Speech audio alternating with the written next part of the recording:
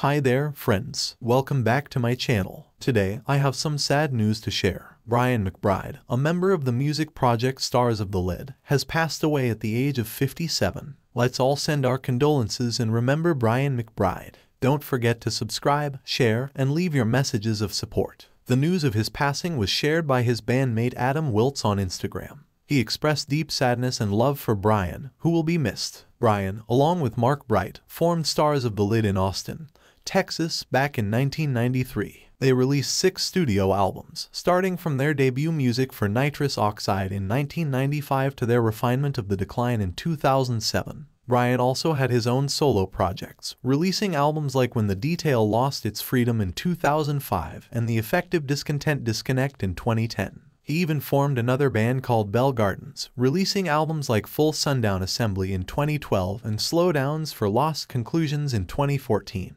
Apart from music, Brian was involved in education. He directed the University of Texas National Institute of Phonics High School debate camp. Let's extend our condolences to Brian's family during this difficult time. Rest in peace, Brian McBride. Thank you for watching, and remember to show your support by subscribing, sharing, and leaving your thoughts in the comments below.